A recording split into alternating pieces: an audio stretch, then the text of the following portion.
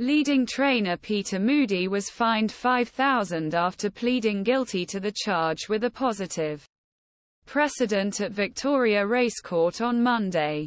Moody confronted VRT respond accusations of having traces of phenylbutazone and oxyphenylbutazone in the ration system off a Brereton race at Flemington in May.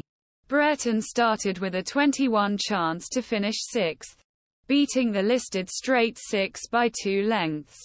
Marwan El-Asmar, legal counsel to Racing Victoria referees, said Moody admitted the charge at first opportunity. Al-Asmar said Moody and training partner Katherine Coleman, who was assistant trainer at time of offence, had no explanation for presence of these substances in horses' system.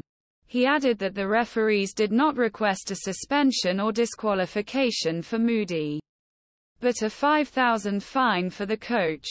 That Danny O'Brien and Leek, Jr.He said it was compatible with similar cases such as Al-Asmar, told VRT panel of judges John Bowman and Judy Bourke that the $5,000 fine would serve purpose of warning trainers to be more careful when administering therapeutics.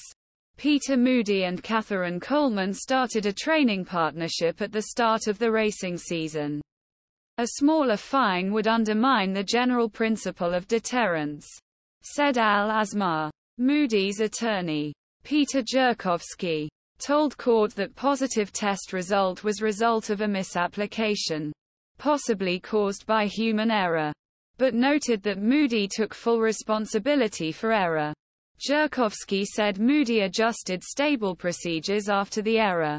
He said Moody has trained his staff be more diligent in double-checking the right horse that is taking medication, while also changing stable procedures to limit only 2 staff members other than himself and Coleman from taking responsibility for administering medication horses.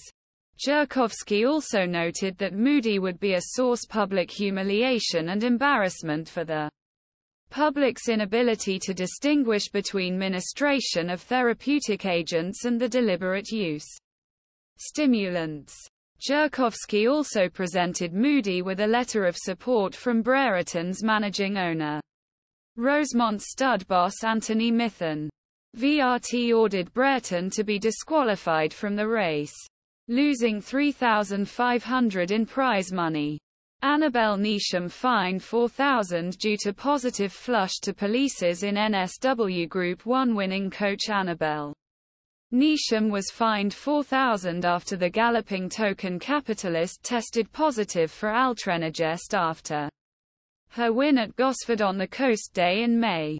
Neasham pleaded guilty under AR 240 after the banned substance was discovered in his post-race blood sample. She was fully cooperating with the officers throughout the investigation.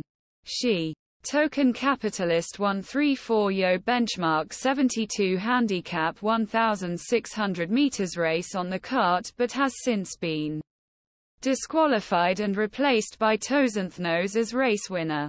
Initially, Neasham was fined $6,000, but judges took into account coach's plea of guilty, his full cooperation with Racing NSW referees during investigation, and his personal and professional circumstance.